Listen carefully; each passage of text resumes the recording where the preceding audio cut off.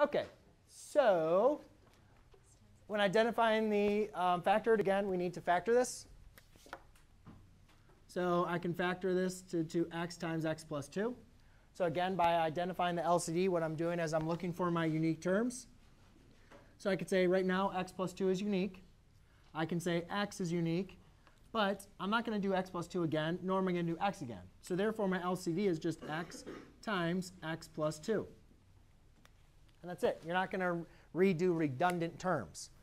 But now, to simplify this, I'm going to multiply by my LCD, which is x times x plus 2, x times x plus 2, times x plus 2.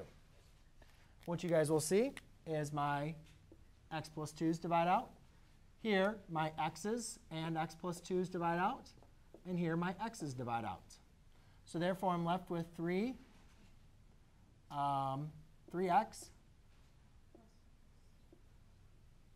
what? Plus 6 equals 3 minus x times x plus 2. Well, ladies and gentlemen, I need to solve this, right? So to solve this, I see that I need to multiply these together. Excuse me. We're going over this problem. Should be writing this down. So I need to apply distributive property here, or FOIL, to multiply this out.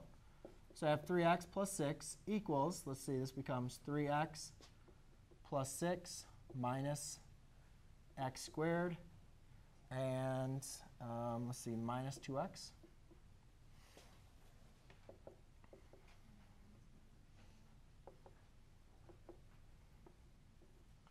So I get 0 equals negative x squared minus 2x. I'll put those on the other side. So I get x squared plus 2x equals 0. Factor out the x. X times x plus 2 equals 0. Use the zero product property.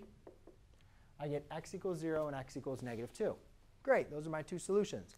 However, remember, we want to check for extraneous solutions. If I take those values and plug them back into my original equation, I don't want to have 0 in the denominator. If I do, that means the solution is extraneous. If I plug 0 in for x right here, I get a denominator that's 0. So therefore, x equals 0 is what we call extraneous. So it's not actually a solution, or a real solution. Then I have x equals negative 2. If I was to plug that over here, I'd get 0 as well. So this is extraneous. So my two solutions are extraneous. Or we could also just write so no real solutions. OK? So